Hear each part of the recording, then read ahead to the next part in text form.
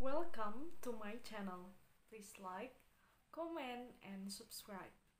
If you work aboard a vessel that plies ocean's waters, you are at risk for developing hypothermia, a dangerous condition in which body temperatures drops below 95 degrees.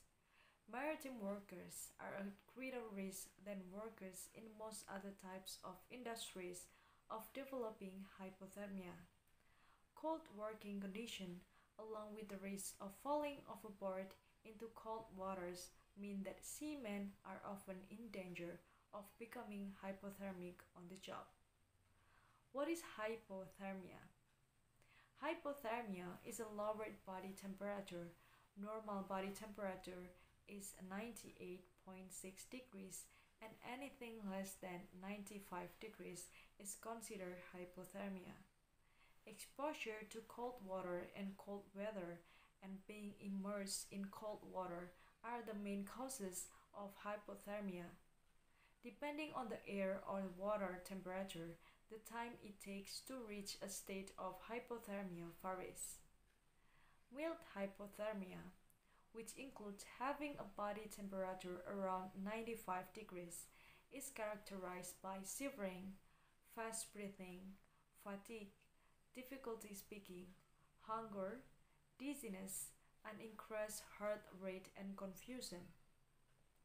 Moderate to severe hypothermia with a body temperature of 95 degrees or lower can cause shivering to stop, which may be confusing.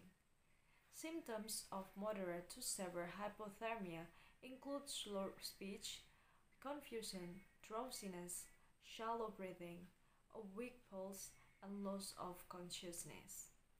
Hypothermia can be very serious, and if it not treated, can be fatal or may cause other complications. This may include frostbite, the freezing of tissues in the body. If frostbite goes untreated, it can lead to the death and decay of tissues or gangrene. Gangrenous tissues typically need to be amputated. Treating hypothermia.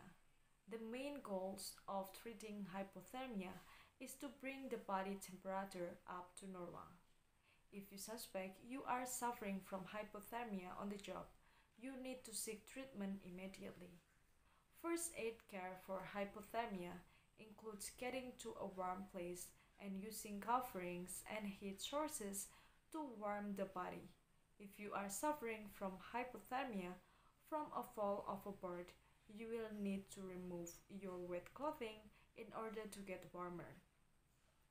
Warm compresses, blankets, and warm beverages can all help to elevate the body temperature.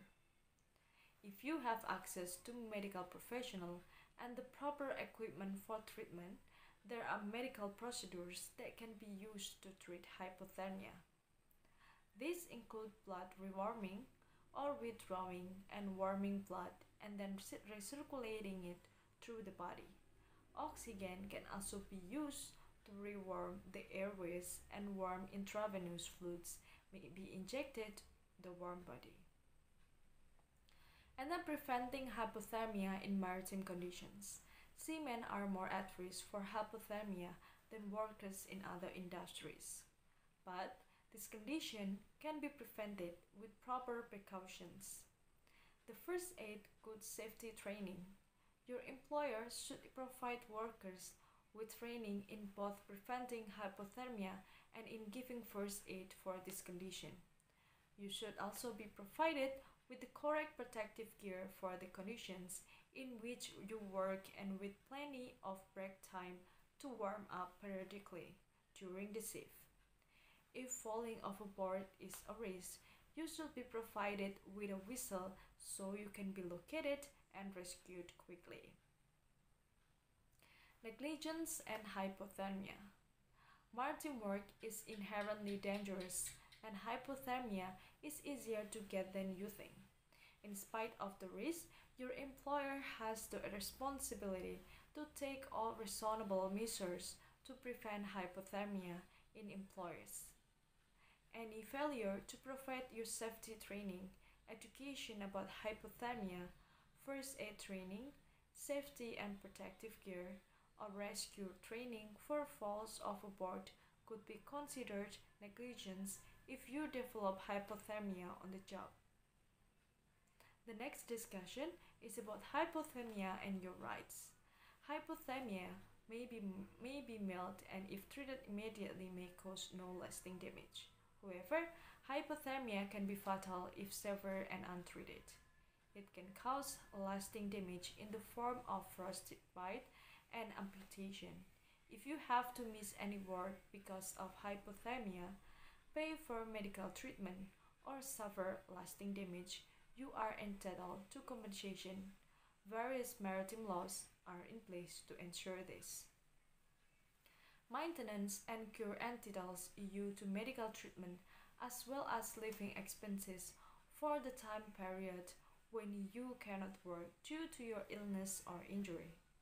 If you qualify as a seaman and your employer's negligence caused you to develop hypothermia, the Jones Act can help you to get compensation for lost wages, medical expenses, future lost ability to earn wages, and for pain and suffering. And there are also federal workers' compensation program for non-seamen working in the maritime industry. If you guys suffered from hypothermia on the job, know your rights and make sure you get the compensation you are owed for your injuries, lost wages, and suffering. A lawyer experienced in helping maritime workers may claim under federal law can guide you through the process, help you decide which law applies to you, and give you the best chance of recovering damages. I think that's all guys, the information that I can say to you. I hope this can help you, and if you need information about maritime law or any information about maritime topics, you are in the right channel. Because in this channel we talk about it a lot. And if you guys want us to talk about or discuss about the information that you need about maritime topic, you can drop your comment below in the comment section, and later when we have a chance we will talk about it. And if you guys have a question, you can also drop your question in the comment section, and later when we have the answer or when we have a time we will answer your question too. And also don't forget to share this information to your friends, family, and your loved one. Maybe they need the information about maritime topics. It means you already helped them to get through their problem. I think that's all the information that I can say to you guys. Thank you so much for watching. Don't forget to give like, comment, and subscribe. Bye bye. See you in another video.